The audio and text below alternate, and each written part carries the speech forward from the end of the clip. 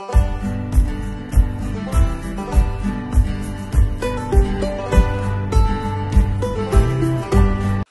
morning, campers. Fat Man Outdoors. We're all guilty of this, every single one of us. We've been getting ready for deer season or getting ready for some sort of a hunt we're going to go on, and something just wasn't exactly right, and we tried to rush and fix it, and maybe it worked, maybe it didn't. Everybody makes mistakes. So that's what I'm going to call this video. I'm going to entitle it, Mistakes Were Made. This is why.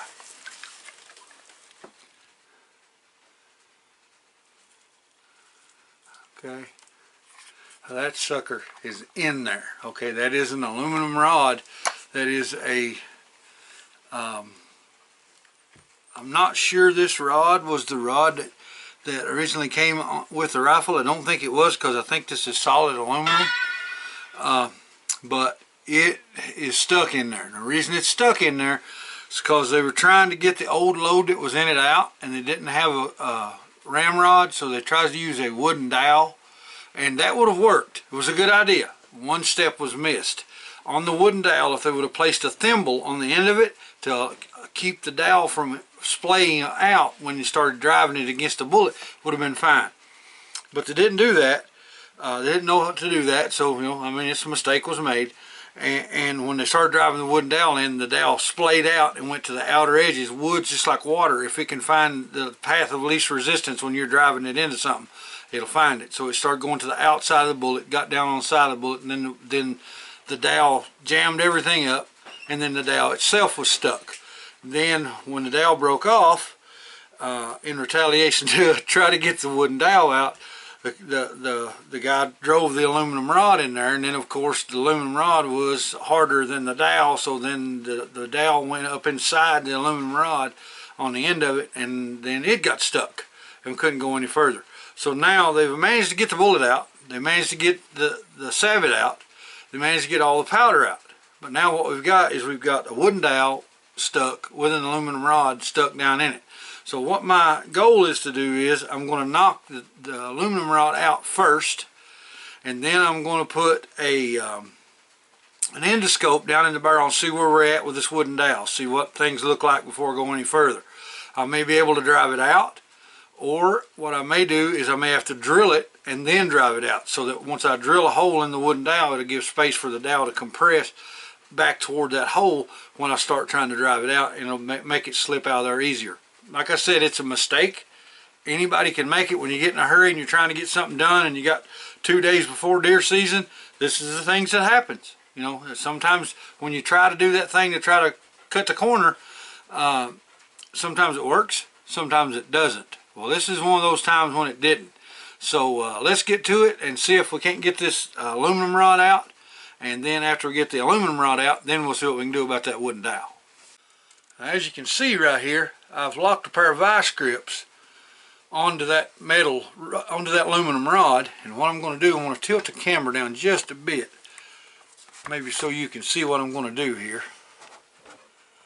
And what I'm going to do is I'm going to take a hammer and hit the bottom of these vice grips and see if I can't jar that rod up out of there.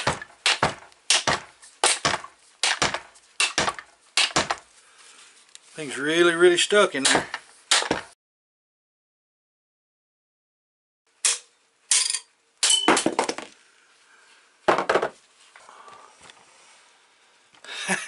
Well, the aluminum rod came out. The thing was driven about that far down through that wood. Now, I was going to put an endoscope down in here, but I don't really think it's going to be an issue. I think that that piece of wood is going to probably drop out of there pretty easy. So let me get a fiberglass rod here that I can put down in that, and let's see if we can't get that knocked out. Okay, so now we've got the piece of metal that was in the barrel, this aluminum rod here. Clamped on vice grips and used a hammer and hit the vice grips to knock it up out of there. it being an aluminum rod, the good thing about that is I don't think it's going to damage the bore any the way they beat on it. We'll have to check that when we do that. In order to do all that, we're going to need one of these. Guys, if you do much gunsmithing work, even if it's not gunsmithing, if it's just cleaning your own guns and you have some long guns that you can't really see into in some of the tight spaces, like a semi-automatic, I've got a Remington 7400, you really can't see up in there too well without a light and being able to get really right your face right up in it. This is an endoscope. 10 bucks off Amazon. Very cheap. Plugs right into your phone. As you can see, plugs right into your phone. You can record, you can take pictures. It has a light, you can turn the light on and off. It's even, I think, got 2 or 3 different settings on the light, but we don't want to get into making a video about the endoscope. But what I wanted to use the endoscope for, the owner of the rifle said that they'd got the bullet out, the sabot out, and all of the powder out. Well, when I started to see about pushing the rod out, there was something about 3 or 4 inches down in the front of the barrel. I don't really think that's going to be the wooden dowel, but we're going to find out.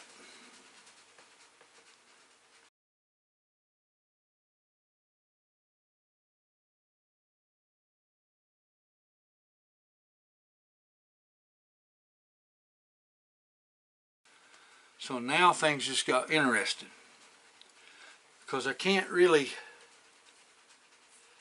see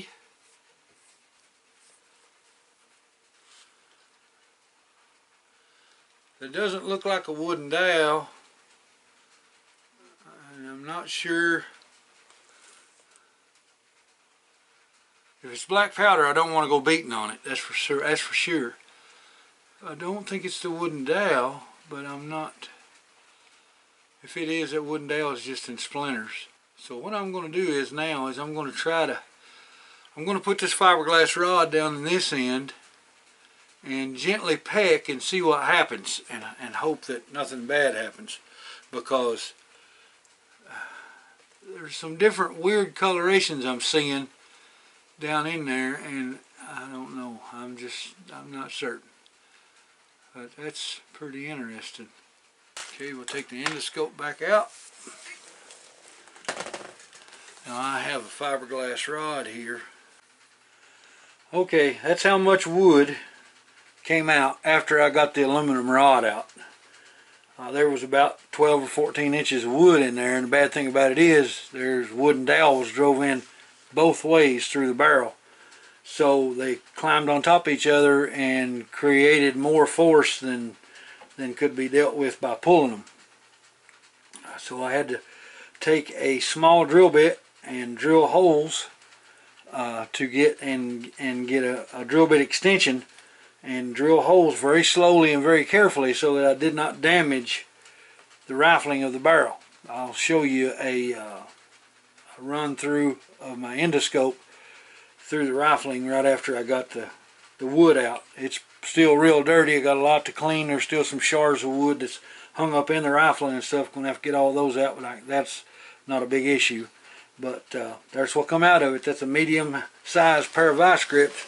That's my hand compared to the pile of wood, and I got a great big hand. There's a whole lot of wood there. It looks like that was probably a 1/2-inch dowel rod, and it was drove in from both ways so that when they separated, they climbed over each other. A lot of work. Could have been avoided, but everybody makes mistakes. Nobody's to blame.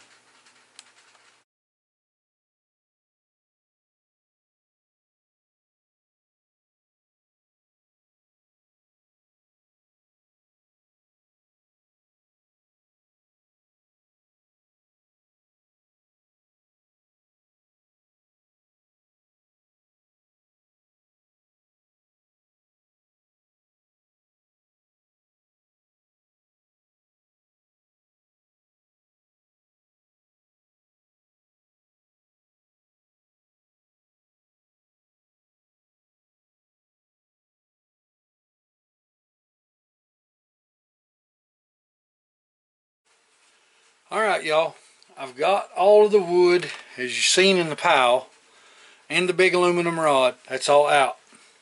Now what I'm going to do is I'm going to put a few drops of CLP down this barrel, and I'm going to take an oversized wire brush, that's made to fit a 20 gauge shotgun, and I'm going to brush the barrel to get all of the slivers of wood and the splinters and stuff that's been pressed into the rifling. I'm going to work all that out of there. Now CLP will cause the wood to swell and push itself up so that it'll be easier for me to get it out. I really like CLP. This stuff is awesome, man. And it don't take but a little bit to go where you want to go. Just a couple of drops here and there. One of the better all around just protectants for a gun that I've ever used, and I've used pretty much everything that's, oh yeah, you can feel that, boy, it's tight. There's a lot of wood fell out the end of the barrel right then. But I'm going to do this for a minute, and then I'll be back, and we'll get her dry cloth run through it, and then we'll take the endoscope and see if we need to go any further. If the rifling's shot in it, I don't know, because I wasn't the one involved with most of the stuff that was done to it, trying to get the wood out of it and the bullet out of it and all that stuff. So there's a lot of rust coming out. We'll just have to take a look at it and see. But I'll be back as soon as I get this all brushed out real good for a few minutes, and we'll take a look at it.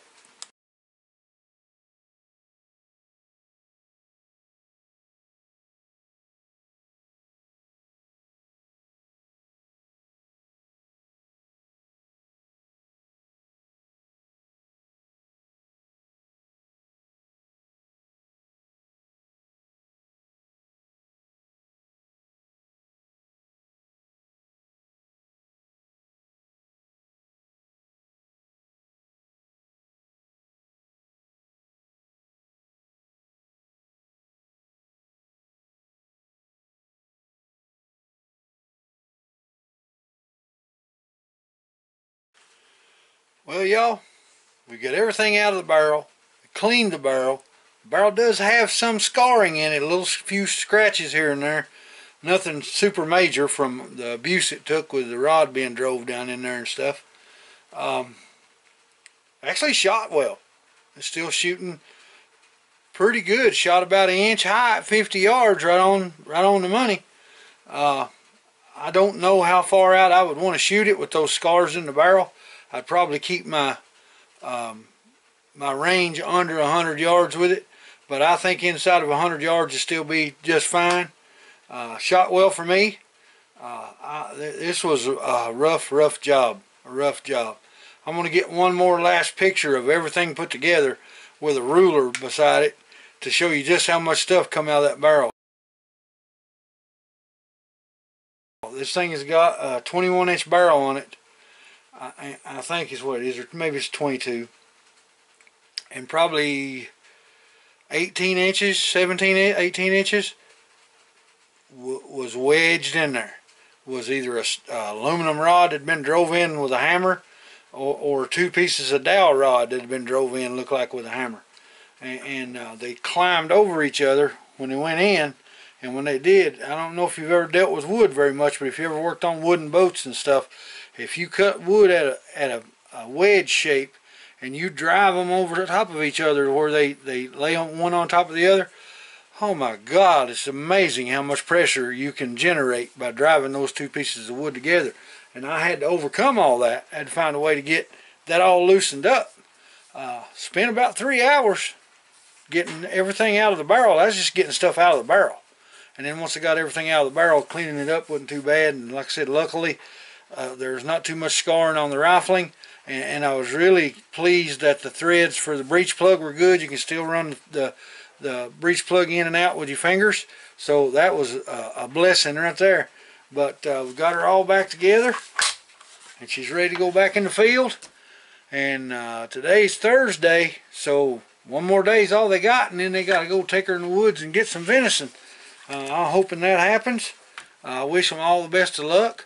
He's a good friend of mine, and it's his son's gun, and his son's going to hunt with it, and I believe he'll be all right. They bought him a new push rod and a bullet starter, and I let him know that it's okay to lubricate those sabots to put them down in there, and that'll help you a whole lot. Just make sure that you don't put too much, just a little bit. Rub it on there, and then after you drop your powder in, then go ahead and put it in. You'll be just fine. Well guys, I hope y'all enjoyed this video. I didn't really show you a whole lot of the stuff that I was doing to get the wood out, because I don't want to show you stuff that you might try at home with and make a mistake and ruin the inside of your gun. Take your gun to a gunsmith, or take your gun to somebody that knows what they're doing and can fix your gun for you without messing it up. All this was a mistake. You know, they happen. Anybody could do it. You know, you get in a hurry, and I know this guy, he works like a dog. He don't got much time to do stuff, and he was just trying to solve a problem as fast as possible. And unfortunately, it's one of them deals where the problem compounded the more he tried. And so we got him fixed up now. He's ready to rock and roll, ready to put some meat in the freezer, and hopefully Saturday morning, that's what they'll do.